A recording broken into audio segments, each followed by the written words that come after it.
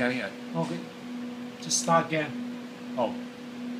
No, just right now, just continue. But just, Okay. yeah. Sorry for the little interruption there. Okay. We're going to do the helic. We're going to do our slice thickness at 5 millimeters. Okay. This pitch is kind of like your. It's basically helical pitch. It's like your slinky. How stretched out or how close is together. In this case, 0.5 to 1 means that there's basically a lot. There's going to be overlap. That's guaranteed overlap. That means every half a slice is going to be kind of overlapping a little bit of the previous slice you scanned. Sure, it gives you. I mean, your resolution. I mean, your image quality detail is going to be pretty good, but I mean, you're just overrating the patient in some cases.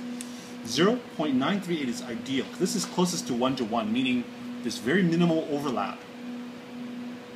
And 1.375 means there's no overlap. In fact, there's some data missing, which the machine's going to interpolate, meaning fill in the information to reconstruct the image. But we choose it because of speed here. Speed, millimeters per rotation. This is how fast the table can move during the scan.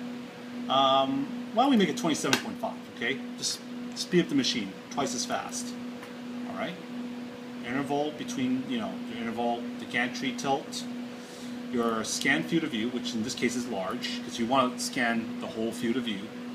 Your KVs here, you have a few stations, 80, 100, 120, 140. Okay. And your MA. Okay. Now it's under manual MA. You can also do automatic MA. And if the patient's a little bit big, you can increase your dose index a little bit higher to try to minimize the noise. It's going to compensate to lower the noise. Okay? Auto MA is good. Alright? This is your total exposure time. Now, because I said we're doing this with contrast, this is our delay.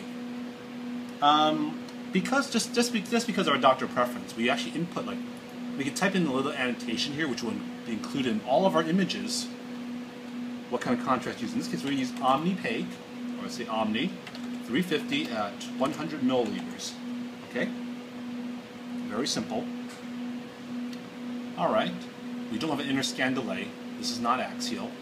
There's no breath hold, there's no breathe time. This is our voice timer, which is just going to be inspiration. Very simple. And I think we're ready to scan, really.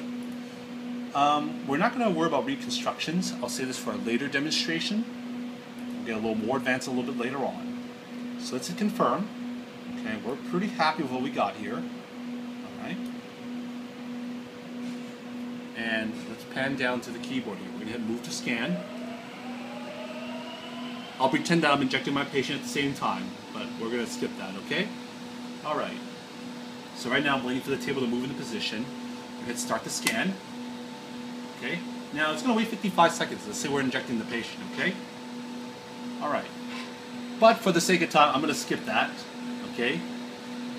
If and when you pause it, the timer stops completely. If you hit resume, it completely stops the timer. It's going to be manual, whenever you want to run it. So let's scan it right now, okay? The patient's being scanned at the moment. So the big block is for. The thin one is just the interval delay that you've set, okay? In a few moments, if you look over to the other screen, you can see that our images are coming up. That's our block, for our patient. Okay? And the block is disappearing, which is good. Okay, very good. Alright. So here's a trick. Ideally, you want to look through all your images before you let the patient off the table or let them go. But if you must get them off the table quickly, you can do something called priority recon right here. Okay, priority reconstruction, which will show you on the other screen the very last slice scan. Okay, and it'll just jump to it. It's like, hey, let's look at the last one really quickly to see where we are. And once it comes up, it'll come up.